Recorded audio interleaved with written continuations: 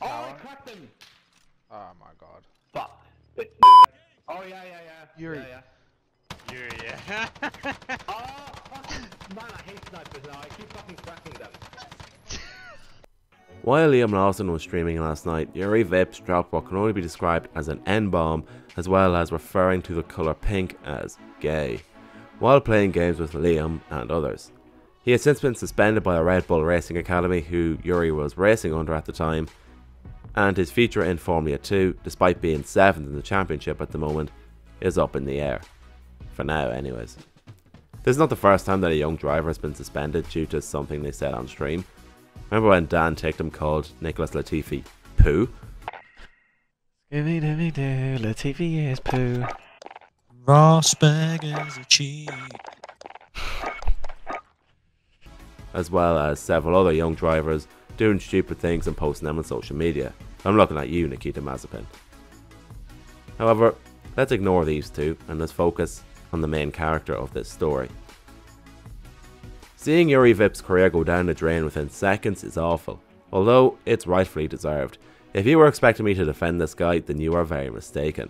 There is absolutely no excuse for racism, and this behaviour, especially coming from someone who is racing at a professional level while also trying to be a role model, is absolutely disgusting, and it is a tragedy that this still goes on, even after all the countless campaigns, among other things that have happened. Now, although I don't think he said it intentionally, some of us have been on a live stream anyway, where you or your friend may say something that isn't entirely streamer friendly, or you will make a mistake that could single-handedly cost your career.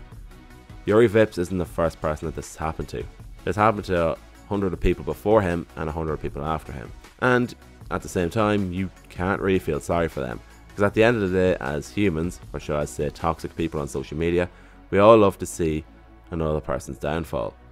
But at the same time, this usually exposes the streamer's true colours. Vips has since come out with a statement saying, "I wish to unreservedly apologise for the offensive language used during a live gaming stream earlier today. This language is entirely unacceptable, and it does not portray the values and principles that I hold. I deeply regret my actions, and this is not the example I wish to set out. I will cooperate with the investigation fully." Despite clearly being apologetic and taking responsibility for his actions, some racing fans are claiming that Vips is yet another victim of cancel culture, and honestly, I'm gonna say that this is just not the case here. Sure, it may seem harsh that this moment will affect his career from this day forward, but unfortunately the media never forgets. And as much of a double-edged sword as that is, this could help Juri realise just how offensive and disgraceful his comments are. Hopefully he will learn from it, and he will use this to reshape the ruins of his future for the better. But for now, it seems that Juri Vip's racing career is well and truly over.